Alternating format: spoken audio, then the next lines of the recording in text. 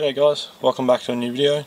Today I'm going to start off my video sitting in my 33. So I'll give you a quick little rundown of the interior. When I bought it, I actually bought it from Gladstone up in Queensland. I did the 7-hour drive to go and pick it up. For the price I paid for it, you know, it was kind of a bit of a steal. I'm not obviously going to disclose how much I paid for it and how much I have, you know, put into the car, but I'll give you a quick little, obviously, look around on the inside, and then we'll get stuck in today's video and I'll show you exactly what we're doing. So I got a mint, little Nardi R33 and a 90s original G-Ready boost gauge. That's pretty much it. Like, I bought the old optional Skyline genuine floor mats, got a full set including in the back seat and the floors as well.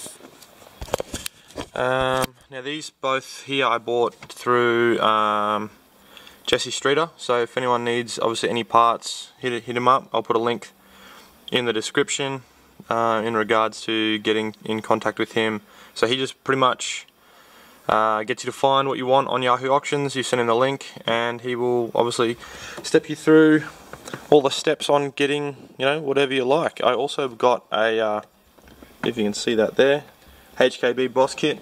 Now this is actually the Boss kit that comes with the resistor to get rid of the ABS light. So that's always, you know, handy because this is a Series 2, so this comes factory with the big old Series 2 steering wheel. Obviously comes with an airbag, so I wanted to fit my Nardi, so that's what I got. So stay tuned and we'll get into the next part of the video. So today guys, we're going to be installing this Mamba adjustable internal wastegate. So I'll unbox it and then we'll do a bit of an install video.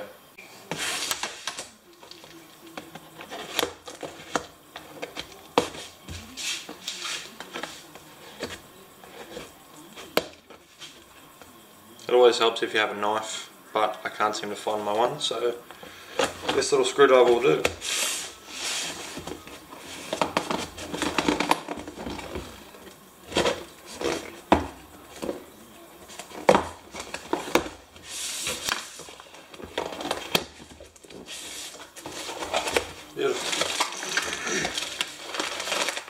Excellent. So guys, it comes with all various different spring rates. I'm pretty sure the factory spring that comes in the gate itself is actually a 7 pound spring. So obviously if you want to change them, you can. It's pretty simple. Just the 6 Allen key head bolts in the front, undo all 6, that comes off. You'll see the diaphragm on the inside, and then you can swap your springs out. Okay guys, so this is what comes in the kit. So obviously you've got your different variations of spring pressures, and this is our new gate. So I'm pretty sure from what I can understand, we're going to have the white spring in there from factory, so maximum boost obviously it's going to give us is 6 psi. I'm probably going to swap it out right now and put the green 7 pound spring in. So I'll pick you up when I've got this apart. Okay guys, so we're back. So I've I've disassembled the gate. Now by the looks of it, I have the 12 psi spring in there.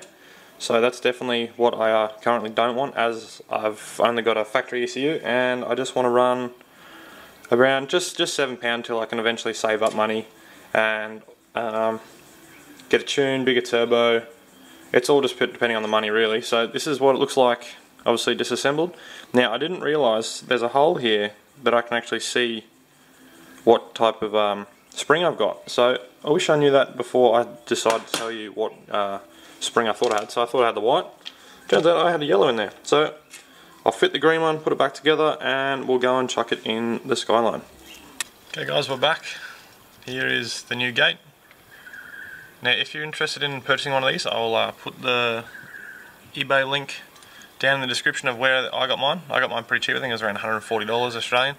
So let's get started on putting it into the Skyline just here. Okay guys, so the tools you're going to need is just going to be a little flat blade screwdriver to get this little circlip off just here. A 13mm socket to get, obviously, if you can see them down there, the nuts off here, and first of all you're probably going to want to get the power steering reservoir out of the way. So in order to do that, you're just going to kind of, if I can get it, no, I'm going to have to put the camera down. Okay, so I've got the reservoir out of the way. You then want to pull your vac line off. Now the reason I'm replacing my gate is because I'm pretty sure the diaphragm inside is broken. I tried to put compressed air into the fitting here, and the elbow, sorry not the elbow, but the arm here hardly moved, like it was, so if this is the gate and I put air in it, it was like that when you opened it. So obviously when boost hits it, or even compressed air goes into there, this should just slam right open. So I'm going to change this, and then obviously when I get to drive the car again, because I tried to start it yesterday and my battery was flat because I haven't driven it in over a week, I wanted to drive it today, but that's not going to happen. So I'll get this gate off, guys, and I'll pick you up from there. Whatever you do, do not lose that circlip, because the new gate does not come with one. Guys, so here's the two gates side by side. You can tell the big difference. Now this is a factory OP6 wastegate, which comes on the RB25 Neos.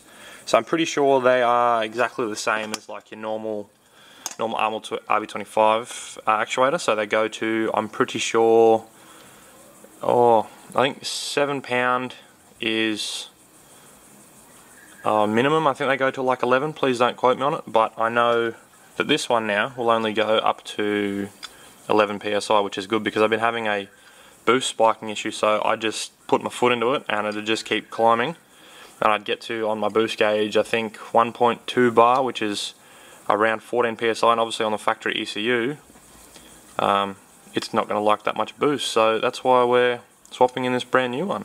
I'll get it fitted, guys, and I'll pick you up from there. Okay guys, so we're back. I've got the new gate fitted and all plumbed into the vac lines. So all you got to do when you go to set this, so you've got to set the preload at half a hole. So obviously where this eyelet is, obviously sit half the rod in there, and then that's pretty much your preset. Now in order to get to this to suit the OP6, I think it's obviously something's not correct, or it's just the way it's been made. Now you can see it's very close to this bolt here on the inlet housing. All I've done is, if you can see there, I've kind of bent this bracket out a little bit, and it just keeps the rod away from the inlet housing there. But when you push the rod, we're all good, not touching at all. So other than that, that's pretty good, I think. All I got to do now is put the power steering wheels back on, and we are done, and I'll pick you up from there. Okay guys, so there you have it. That's how you install an Aftermarket Mamba RB25 internal wastegate to your RB25 turbo. Now I'll leave descriptions in the comment section below on where to find the gate. I'll also link you to Jesse Streeter if you're interested in getting any, like 90s JDM parts or any Nismo parts, because I'm a bit of a Nismo fanatic. But obviously nothing's ever too cheap anymore, so I've just got to kind of deal with what I got. So yeah, thanks guys for watching. I appreciate all the views that I don't get, because obviously I'm new to this. So please share the video around.